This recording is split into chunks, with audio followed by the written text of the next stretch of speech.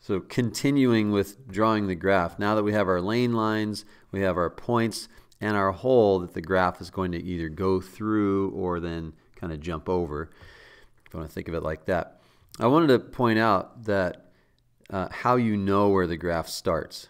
So the horizontal asymptote, the concept of that is that the horizontal asymptote is an end behavior model, and it tells us where the graph is going to get closer to when x gets big in the negative direction, when x gets big in the positive direction.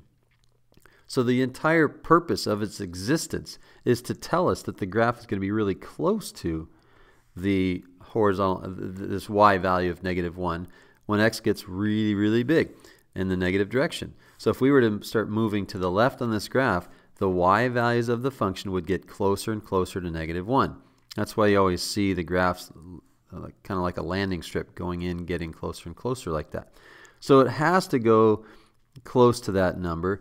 It has to go through that point on the x-axis because the multiplicity of the factor x plus 5 is 1. Therefore, we're going to cross the x-axis right there at -5.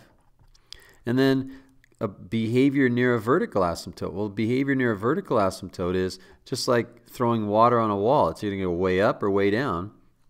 And in this case, we're crossing the x-axis here, so it has to be continuing in this direction.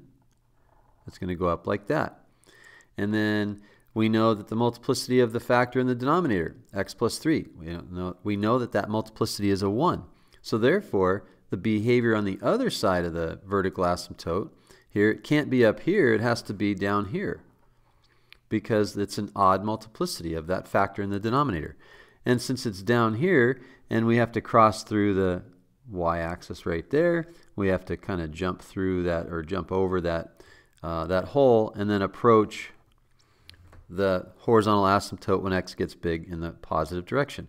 So you can kind of see, your eyes can kind of fill in the gaps here that we have. We just connect, and we connect the behaviors that we already talked about, and that would be what the graph would look like. Now, the range then, on the other hand, we can now look at the graph and we can see we have an opening in the graph when we move from bottom to top, from negative infinity to positive infinity. Remember, the range is all real numbers y, such that y cannot equal.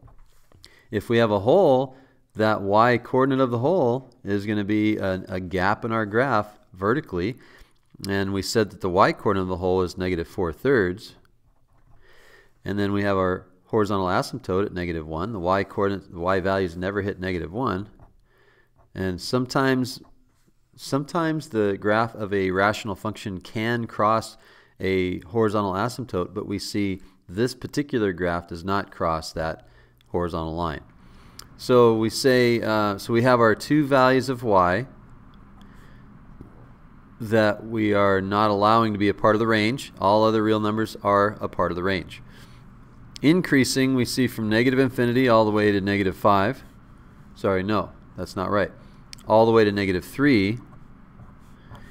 Combine with from -3 all the way to, we could say it's increasing all the way to +3 and then all the way from +3 to infinity. So basically the function is increasing over its entire domain. The domain, we're leaving out -3 and +3. It's increasing over the entire part of the domain. Decreasing nowhere. And that is it.